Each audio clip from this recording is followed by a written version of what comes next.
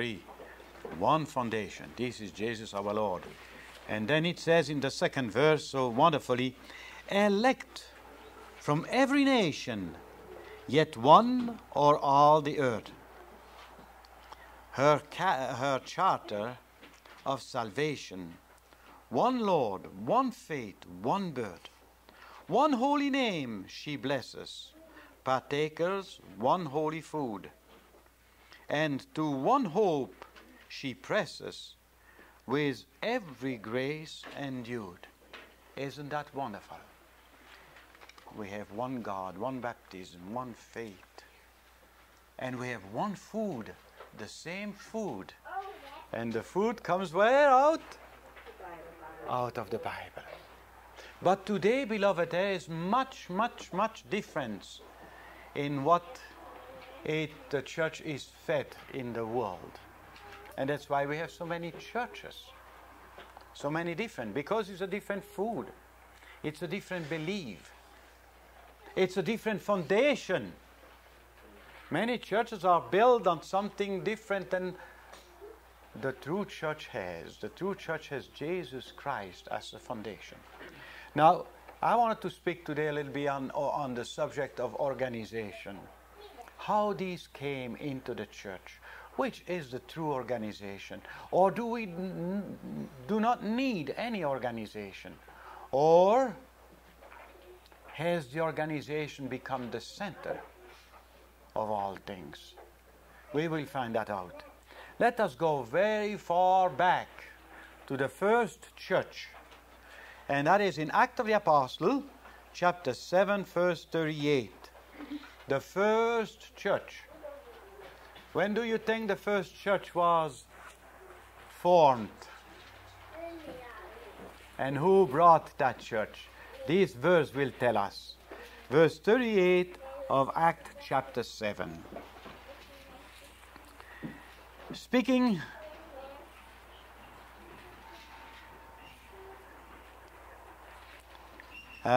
about Moses and about Jesus here. This is he that was in the church in the wilderness with the angel which spake to him in the Mount Sinai, and with our fathers who received the lively oracle to give unto us. You see, the first church is the church which God created where? In the wilderness. And set that church on one foundation. He was the angel which was with that church. He brought that church out of Egypt and established her with different rules and regulations and different order, and she became the church of God, the church in the wilderness. Of course, there was Moses. Moses was the representative of God, so to say, on earth. This has often been abused, beloved, especially in the New Testament church. We must not forget, Moses was just a mouthpiece of God. Moses had no right to legislate any laws. His duty was to enforce the law which God had given him. See, this is in Patriarchs and Prophets. I think on page 603, I'm not quite sure. But nevertheless, we see he was the mouthpiece of God. This has through the time and through the ages very much changed. But beloved, we want to be back to that church with some little change in the New Testament which Christ made. Let us read how Moses, beloved, had this church organized in Deuteronomy chapter 1, verse 13 to 15. Deuteronomy chapter 1, verse 13 down to 15.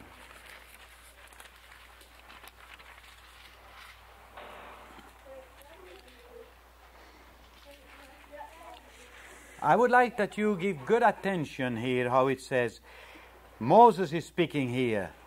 Take you wise men and understanding and known among your tribes, and I will make them rulers over you.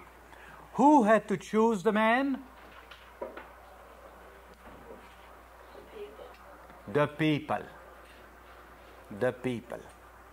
From the bottom came the choice up. Then Moses says, I will make them rulers over you. And he answered me and said, the thing which thou hast spoken is good for us to do. So I took the chief of your tribes. He took what the law, what the people had offered. Do not forget that. He took what the people had chosen. They had chosen the man. So I took the chief of the tribes, wise men and known, and made them heads over you, captains over thousands, captains over hundreds, and captains over 50s, and captains over 10s, and officers among your tribes. So we see here, we call that maybe today a hierarchy. This is not an hierarchy. It is only when the captains start to, how could I say, to rule, then it becomes an hierarchy. But let me just, in between time, read to you something wonderful in the book Education. On page 268. Education, page 268, and it is the paragraph 6.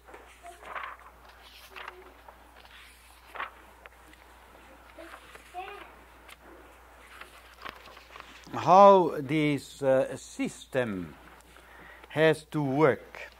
The church is organized for service. For service to Christ.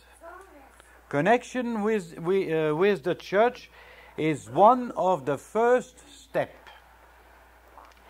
The church is organized for service to Christ. He is the head. Not Moses in the New Testament, but he is the head. And you see, this is the connection with the church is one of the first steps. Why?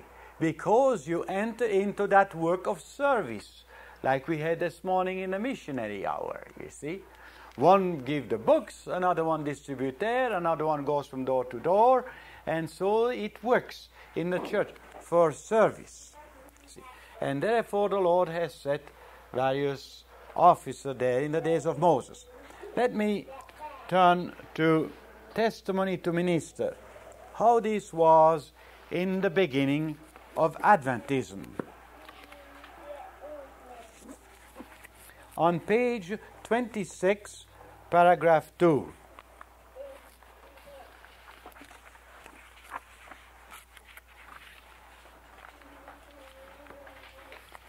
As our number increased, it was evident that without some form of organization, there would be great confusion, and the work would not be carried forward successfully. There would be no service without organization, you see. To provide for the support of the ministry, for carrying the work in new fields, how can that be if it is not organized? For protecting both the church and the ministry from unworthy member, for holding church property, for the publication of the truth through the press, and for many other objects, organization was indispensable. She didn't know at that time what kind of form of organization they should take. They didn't know. But some form they knew, something must be done about it. This was in the year already 1851, and they worked for about 10 years until they could bring the people to an understanding, a wonderful understanding, how organization is necessary. Now, beloved, the Lord has led and guided them, that they may understand what kind of a form of organization they must have. They studied how was it in the Old Testament, and they came also to Exodus chapter 18, we read there, and in the verse 21 to 22.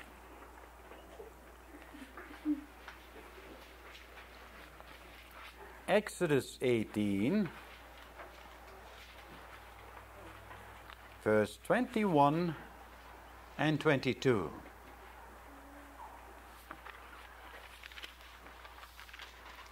Now, what do we have there?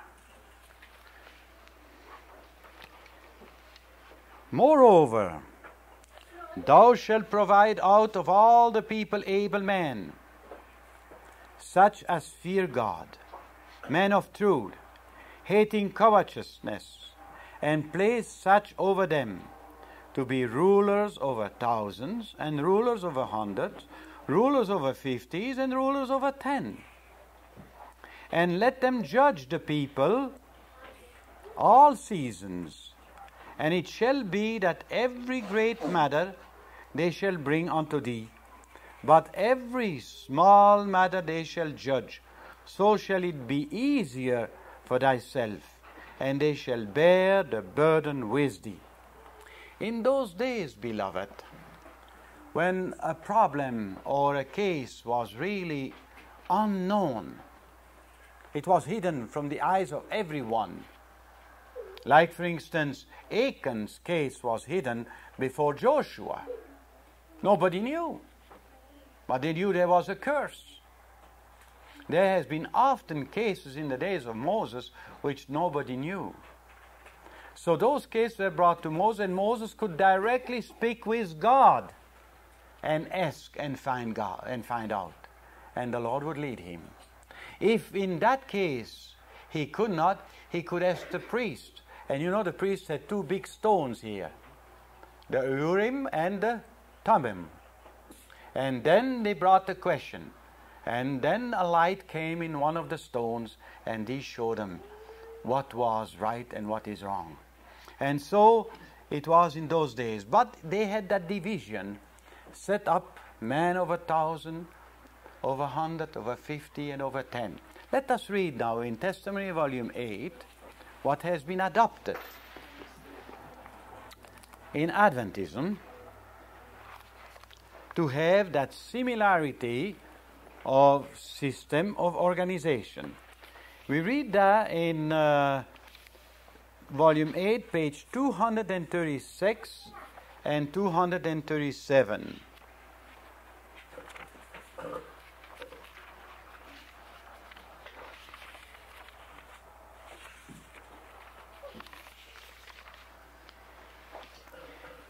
Every member of the church has a voice in choosing officers.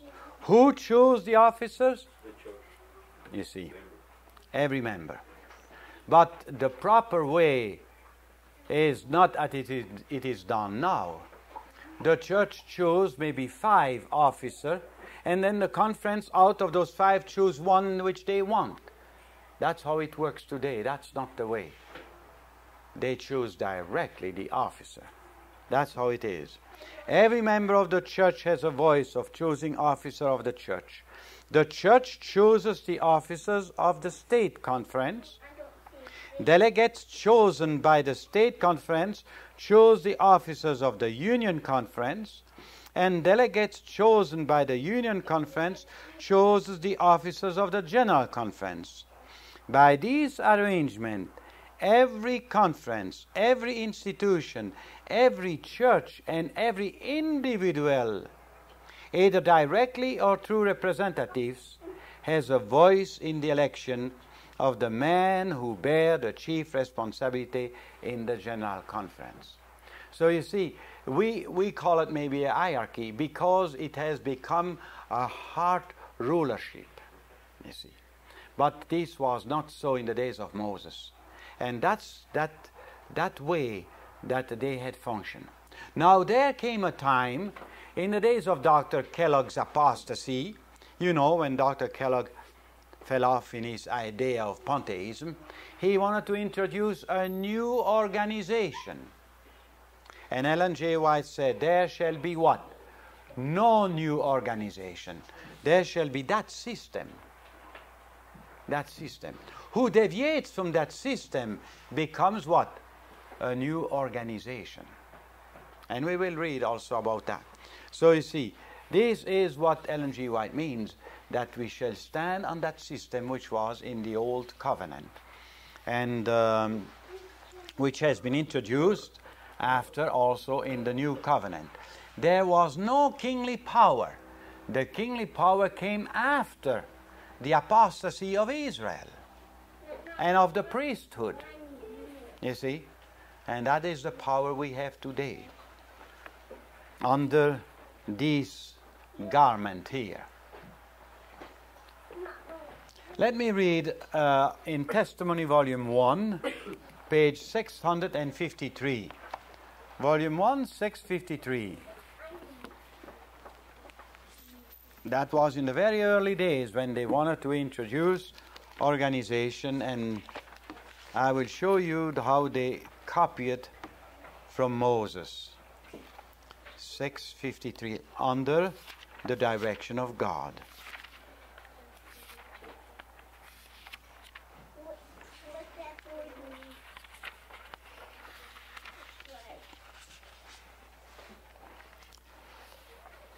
Has God changed from a God of order?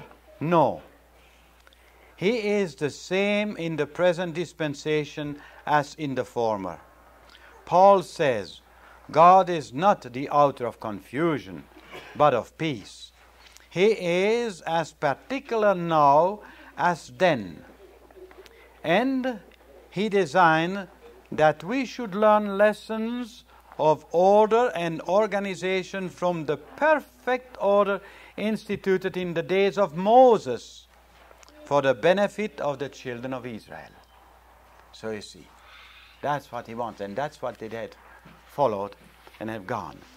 But Moses was never a dictator. Moses never forced the people.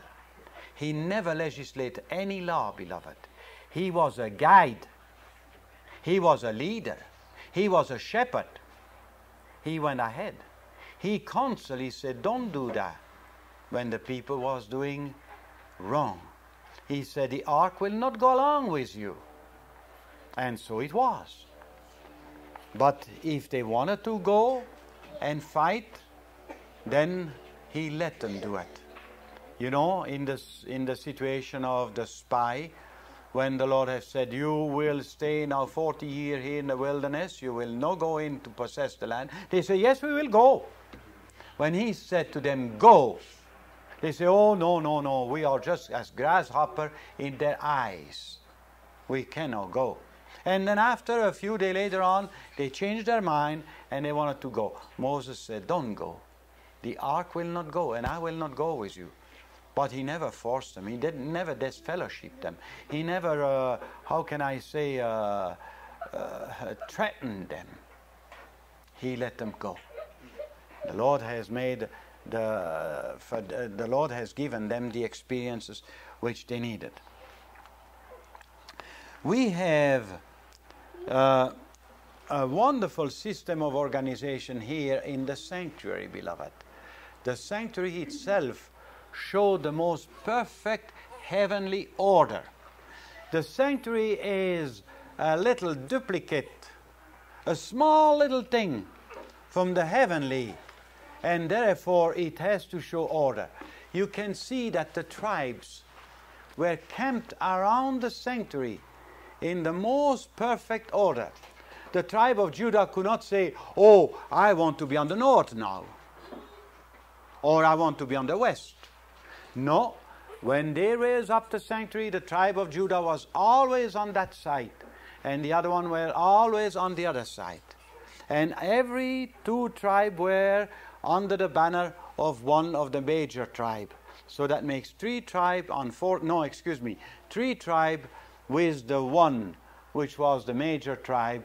And so they were four tribes on the three sides of the sanctuary. Then we have the most beautiful order of the sanctuary, the service.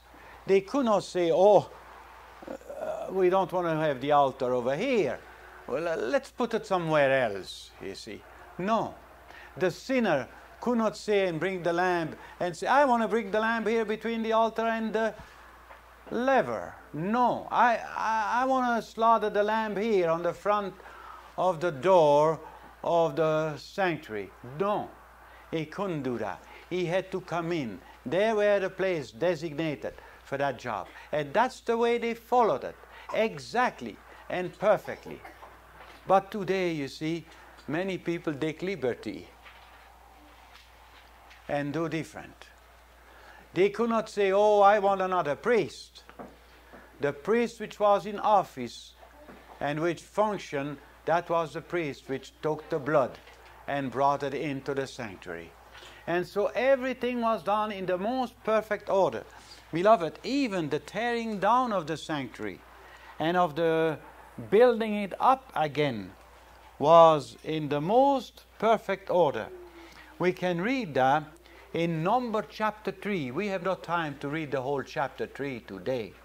But in Numbers chapter 3, you had the 3 sons of Moses which were camped just very near the sanctuary. It's not showing on this picture, but Gershon was here, and then Merari was over there, and the other one, or Merari was here, and the other one, which is the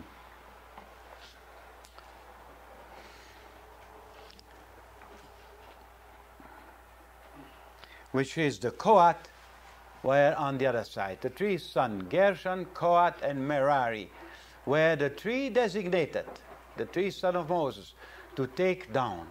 And Gershon had one job, and his job was to take down all what was the material, the tent, and the curtains, and the skin of the animals which were covering. That was his job, to take all these down.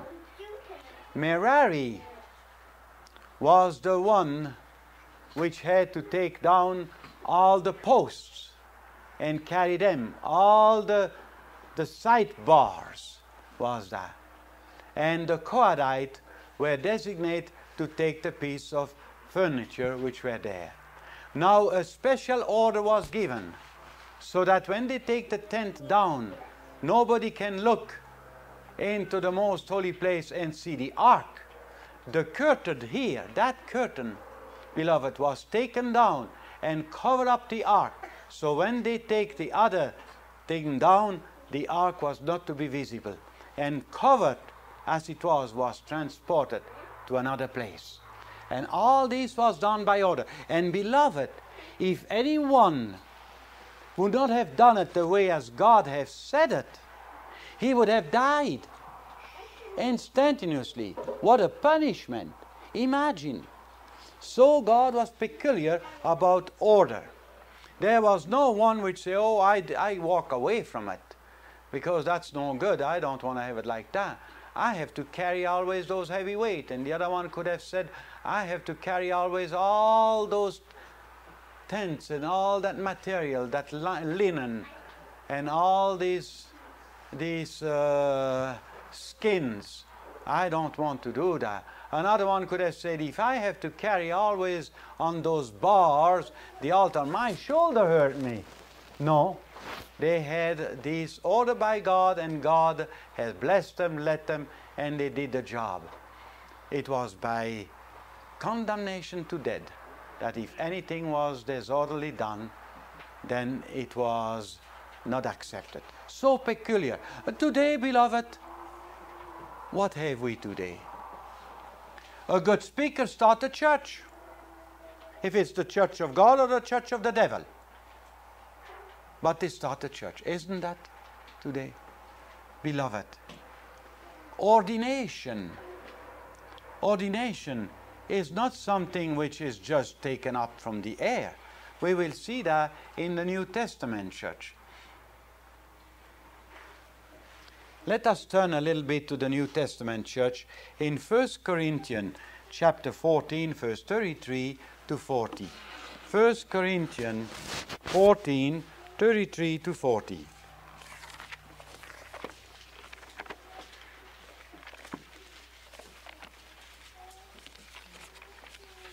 You know, today we have forgotten, because most of the time we say, oh, the Old Testament, that is for the Jew. But beloved, I tell you, this is a duplicate in miniature of what is going on in heaven. And that's where we want to go, beloved. You see. And so it is in the last days, beloved, just before we enter heaven, that these things have to be brought up again before God's people. We read verse 33 and 40 in 1 Corinthians 14, and look what it says there. For God is not the author of confusion, but of peace, as in all churches of the saints. As in all churches of the saints. God is what? A God of order and of peace. The order which he had indicated to Moses, to that church in the wilderness, the angel which was walking with it, as we read in the first text in Acts chapter 7, verse 38. This is the God which is the God of peace and of order. Verse 40. Let all things be done decently and in order. All things, beloved, in the church, let it be done decently and in order. Let us read, since we are in 1 Corinthians, in the chapter 7, verse 17. Although that chapter 7, beloved, is the chapter of the relationship of husband and wife, but in the verse 17, as in the family, so there is a text which also relates to the church. It says, but as God has distributed to every man, as the Lord has called every one, so let him walk. And so ordained I in all churches. That's what Paul says. Who has called? The God. God has distributed to every man, as the Lord has called every man. You see, beloved, we have different talents. Those talents are given by God. I know one talent we all have. We all have 24 hours a day. That is true. We all have. But we have different other talents.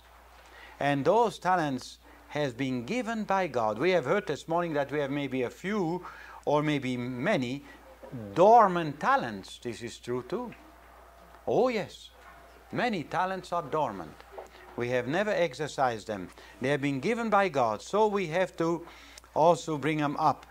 But this is all, as Paul says, so I ordain in all churches. All churches shall go with, which way? The same way as God has ordained. In all the world, be it in Africa, or be it here in North America.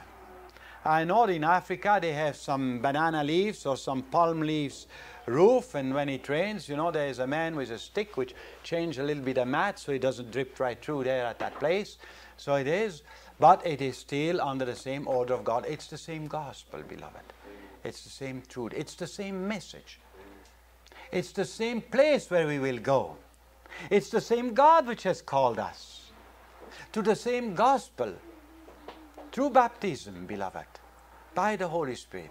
How wonderful it is. Let us read in the chapter 16 of 1 Corinthians, and we read there the verse 1 and 2.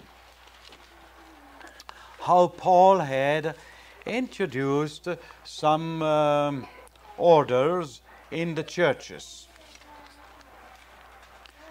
16, 1 and 2. Now concerning the collection for the saints, as I have given order,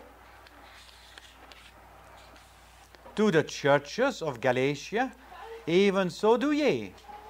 Upon the first day of the week, let every one of you lay by him in store, as God has prospered him, that there be no gathering when I come. He had instituted in the churches of Galatia a kind of a system that when he comes, everything goes fast and wonderfully through.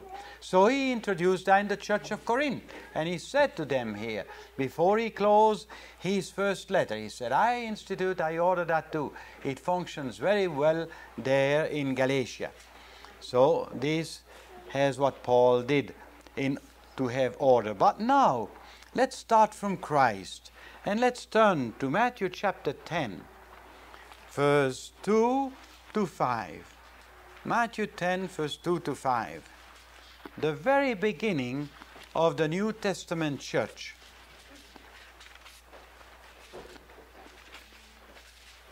Matthew 10, verse 2 to 5.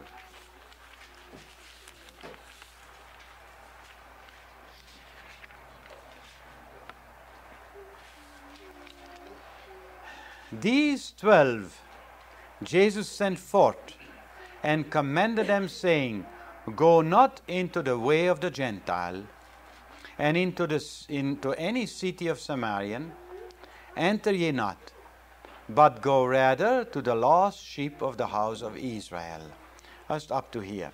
We see that God had sent out what? 12 apostles. And in the verse 2 you have all the name of the 12 apostles, which he had sent out. And he had told them, don't go there for yet. But he ordained these apostles, beloved. He ordained them.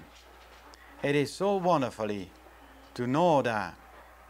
It says here, now the name of the 12 apostles are these, and he goes on, of the 12. And he sent them out. He ordained them. Now, as those apostles has been ordained and went unto the work, we read in John chapter 3, verse 22 and 23. John chapter 3, verse 22 and 23.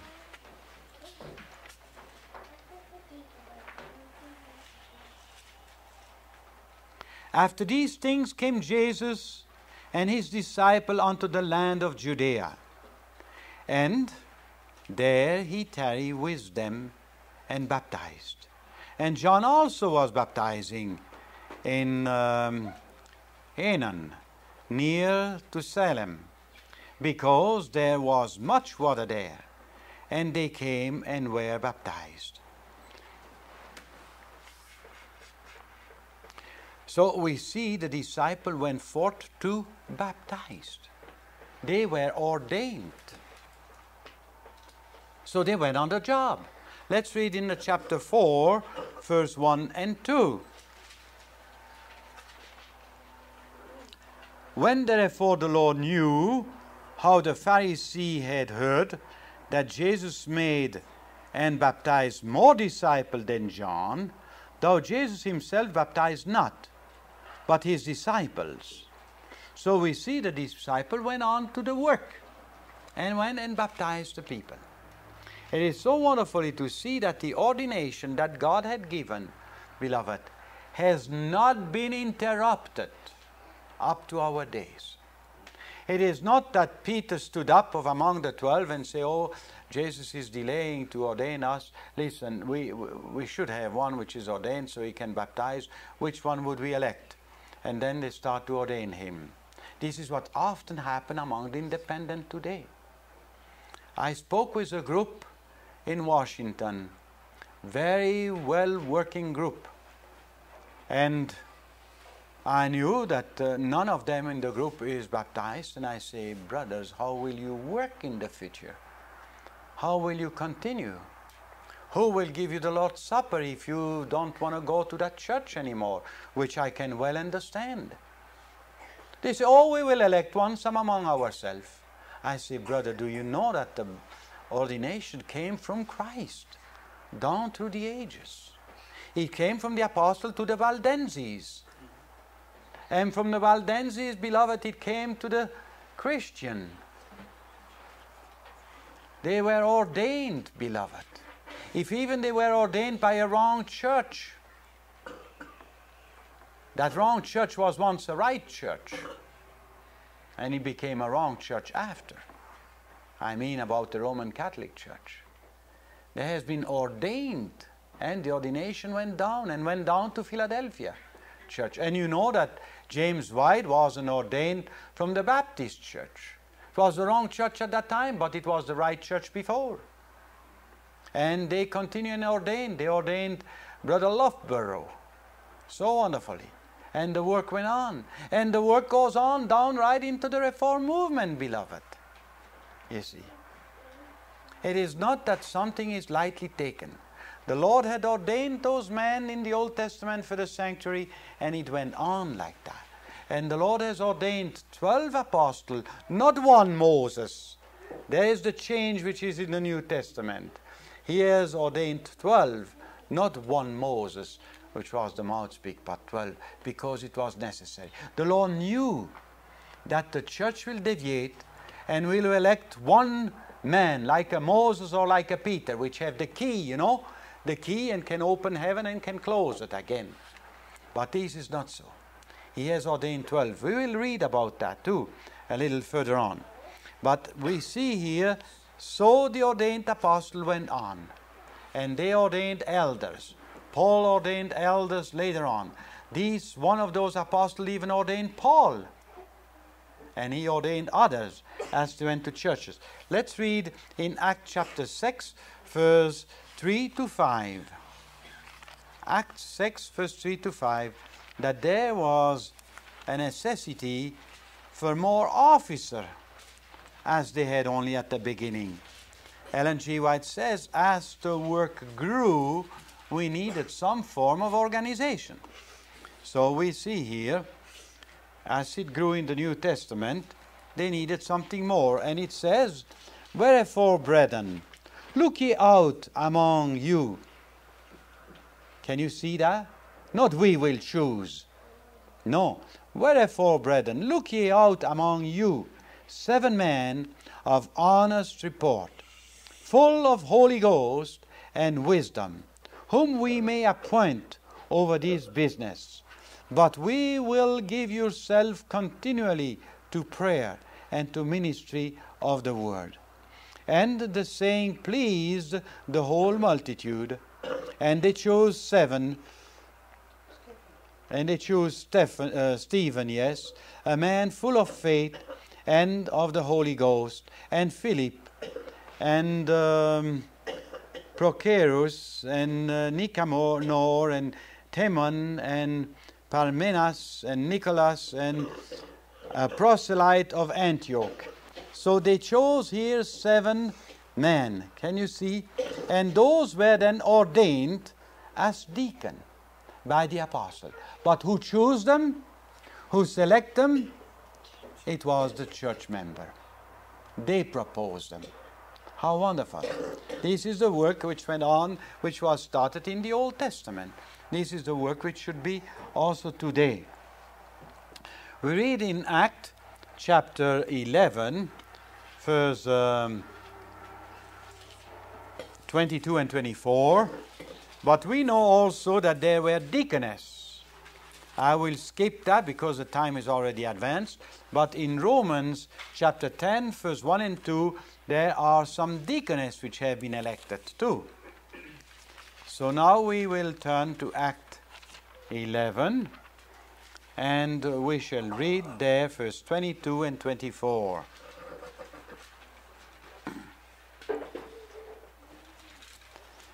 Then tidings of these things came unto the ears of the church, which was at Jerusalem.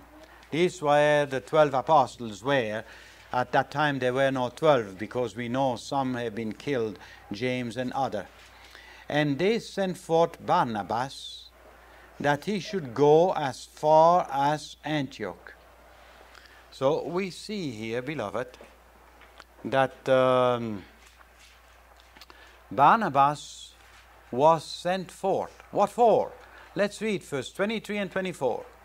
Who, when he came and had seen the grace of God, was glad and exhorted them all that with purpose of heart they would cleave unto the Lord. For he was a good man and full of the Holy Ghost, and of faith, and much people was added unto the church. He organized churches, beloved. He went out. Much people were added where he went through. And so he was the one which was sent by the apostle, and he went and organized churches on his way. We read in the chapter 13, verse 1 to 4.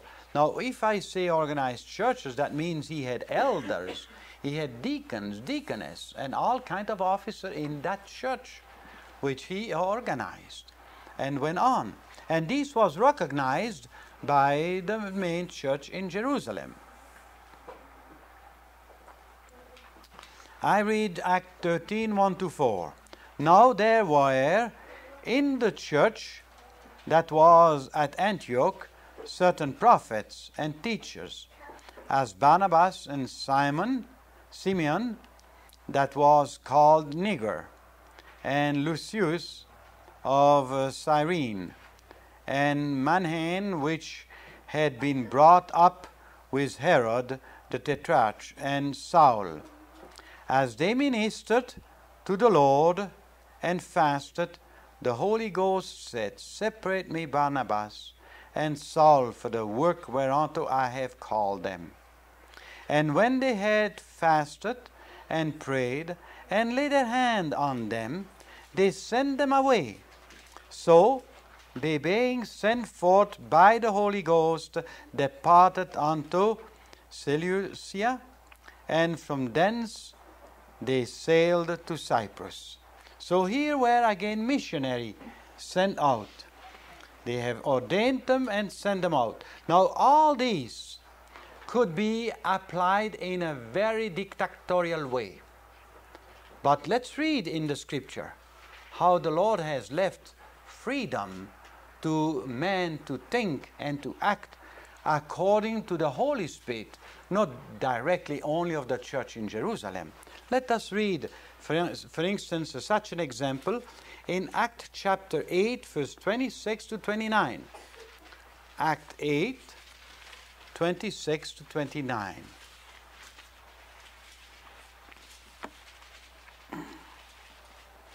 Now, Philippus was without doubt an ordained minister. But look how it says here. And the angel of the Lord spake unto Philip, saying, Arise and go toward the south, unto the way that goes down from Jerusalem unto Gaza, which is the desert.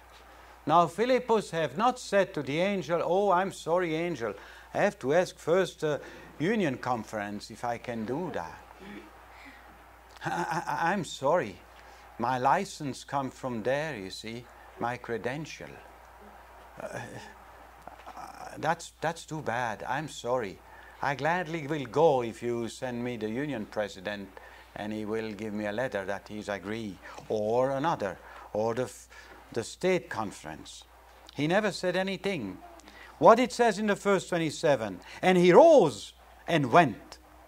And behold, a man of Ethiopia, an eunuch of great authority under Candace's queen of the Ethiopians, who had the charge of all her treasure, and had come to Jerusalem for to worship, was returning and sitting in his chariot, reading Isaiah the prophet. Then the Spirit said unto Philip, Go near and join thyself to the chariot. You see, they had a freedom, which today is no more possible. Pastor, he cannot do because the conference, you see. The Holy Spirit is quenched. Here the Holy Spirit is free. I can show you another place. Let us read in Acts chapter 19.